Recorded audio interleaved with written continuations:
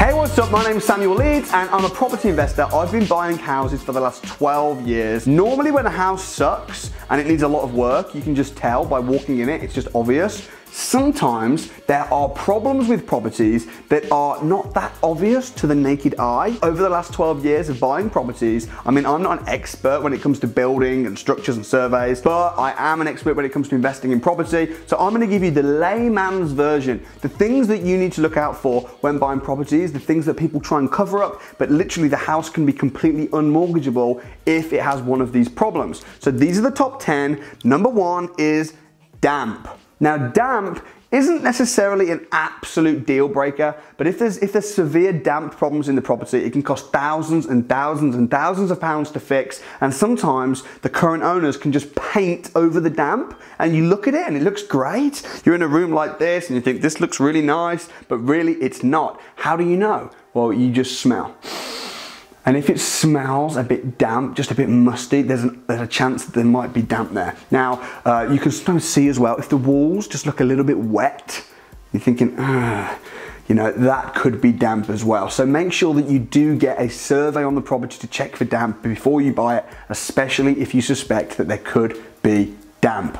Number 2 is structural problems. If the house feels a little bit rocky, sometimes it feels like you're in a boat. I've been in houses that are so, the subsidence is so bad, the house is sinking, the floors are uneven. Now it might be historical subsidence, which isn't necessarily a deal breaker because it's historical, it's not gonna get any worse. But again, be very, very careful if the house feels a bit wonky or if there's cracks in the walls. Now if there's a crack in the wall, but the wall is a plasterboard wall, knock on the wall.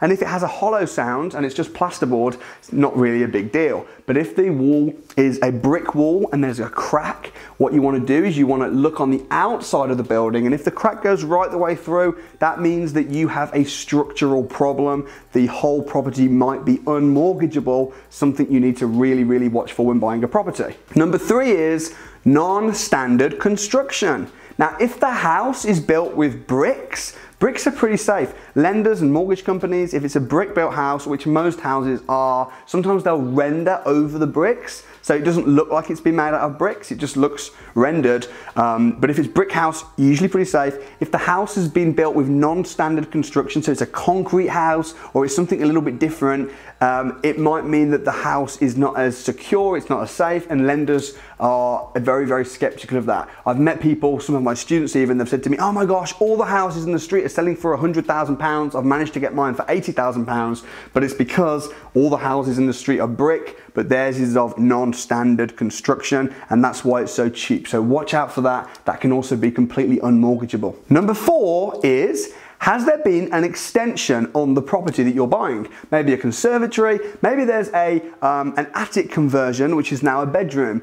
That's not a problem, but has there been planning permission on that extension? If not, it might be that the extension or the conversion was done illegally, and you might buy the house and then you inherit the problem, and then you could have to literally strip out the attic conversion. You could have to knock down the extension. I mean, it can get pretty rough. So if there's any new extensions or conversions done in the house, ask to see for planning permission. A little tip I'll give you is, if there is a room that's been built recently or being converted recently and the house is being sold, the estate agent will refer to it as something like space, or they'll call the bedroom upstairs attic space. That means that the bedroom is probably not got planning permission, so that's something you need to be really, really careful of before buying a property. Number 5 is just general unusual legality problems. So things like a flying leasehold issue, a ransom strip in the garden, a restrictive covenant on the property that might prohibit you from doing things that you might want to do, like have an office in the property or rent the property out. So this is something that you need to be really careful of, and what I would suggest is just have a solicitor that speaks plain English, and always when you're buying a property, have a good dialogue with your solicitor and make sure that they tell you if there's any red flags as far as the legalities are concerned. Also be really upfront from the very beginning with your solicitor and with the agent and with everybody and your mortgage brokers about what the purpose of the use is of the property. Number 6, you need to watch out for dodgy electrics. Rewiring a house, in other words, getting new electrics across the house, can be very expensive. It might cost around about £5,000 if the electrics are completely shot. And how you check for electrics, there's different things you can do. You can look at the fuse box. If the fuse box is an old style fuse box, it will look like this. Then that probably means that the electrics might need changing pretty soon. The fuse box should look more like this. This is a new fuse box. Most fuse boxes look like this, and it gives you an idea that it's safe. Second thing is to check when the electrics were last serviced. I would suggest they should be serviced in the last 5 years. Sometimes you'll be buying a house, the electrics haven't been serviced or looked at for 12, 15 years. You are gonna need to look at the electrics and spend some money, which is gonna come out of your profit. Third thing as well with the electrics is, are the lights on? Are there any really obvious red flags? I went to one property and it looked okay. The property was in great condition, but there was wires hanging from the ceiling with little bits of sellotape attached onto them. Massive red flag, and it turned out that it needed a complete rewire, which was going to cost £4,000. So dodgy electrics is always something that you need to look out for, and you don't need to be a super electrician to be able to spot the red flags. Number 7 thing you need to watch out for, this is something that most people don't look at. They look at the kitchen and the bathroom and they never look at this, but this is one of the things that can be very costly if you buy it and it's broken,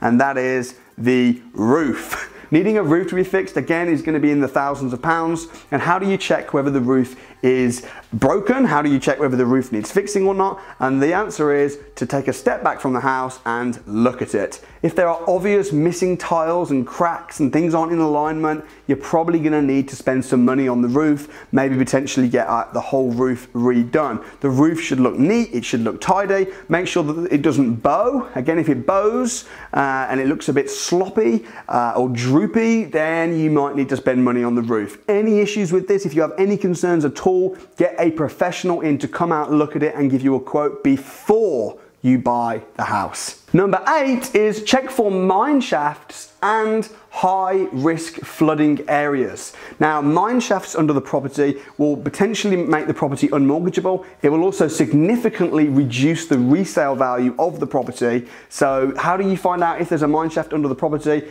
If the estate agent knows, they are obliged to tell you up front, and it should be on the description on Rightmove or wherever the property is being sold. You can also check for this online. It doesn't cost very much at all. I think it's around about £30, and you can check there's a mine shaft under the property. Also, you can check the area. Is it a high risk flooding area? Again, although that might not affect the cost of the property, the insurance is going to be significantly higher if there is a high flooding risk. So check these things. These are things that also can catch people out when you're just starting out. Number 9, and this is a really obvious one, but if the property is leasehold, make sure that the lease is very long on the property. So the difference between freehold and leasehold, if it's freehold, you buy the house and you're also buying the land. If you're buying a leasehold property, you're buying the house, but you're not buying the land. Now, that's not necessarily terrible if you're buying the house and the land is, and you've got a lease on it for say 100 years, but if there's a short lease on the property, that could really scupper you, because when the lease runs out, then you're left at the mercy of the freeholder who owns the land, and they could then charge you an absolutely ridiculous rent and force you to have to make some drastic changes, and also the value of the property could almost become zero. So just make sure when you're buying a property, there's a long lease on it. If it's freehold, then brilliant. If the lease is short, make sure that you find out how much it's going to cost to renew the lease before you buy the property. Really, really important. A lot of newbies that are starting out think, oh my gosh, this house is so cheap. But what they don't realize is it's leasehold. The lease isn't particularly long on the property. So this will always, if you're buying a property online on Rightmove, it will always be on the description. But ultimately, again, it's your responsibility to do your due diligence and check this before you buy the house. Number 10, this is one of my personal favorites. Japanese knotweed. Japanese knotweed for property investors is an absolute nuisance. It's a pain, it's deadly, it grows through concrete, it spreads, it can literally pull down the foundations of your house and make your house completely worthless. Now, Japanese knotweed, you can't just pull it out and put it in the dump. In fact, it's illegal to take it to the skip because it's so deadly. We thought it looked pretty. The Brits brought it into this country as a decoration plant, not knowing how deadly it was. So if you have Japanese knotweed in your garden, if you're looking at a house that has Japanese knotweed, am I saying that you should not buy the house? Absolutely not. In fact, it makes sense to buy properties with problems, as long as you know how to fix the problem before you buy the house. So if you've got Japanese knotweed, I've bought properties with Japanese knotweed, but I've always had a professional to come in and give me a quote to get rid of the Japanese knotweed or insure it and put it under management. That might cost a few £1,000s, but make sure if you suspect Japanese knotweed, you get a professional in to look at the property. So those are the 10 top things that could make your property unmortgageable. If I've missed any, if you can think of any other problems with properties that might make a house unmortgageable, please do comment below. I did a whole video on this called What Makes a Good Property Investment. I think you'll really like the video. Check it out right here. Also, if you'd like to find deals in a really good environment and become financially free in property, you need to come on the Property Investors Crash Course. You can book on right here. And don't forget to subscribe to this channel, and you can do that over here. Thanks so much. I'll see you next time. Don't forget to subscribe.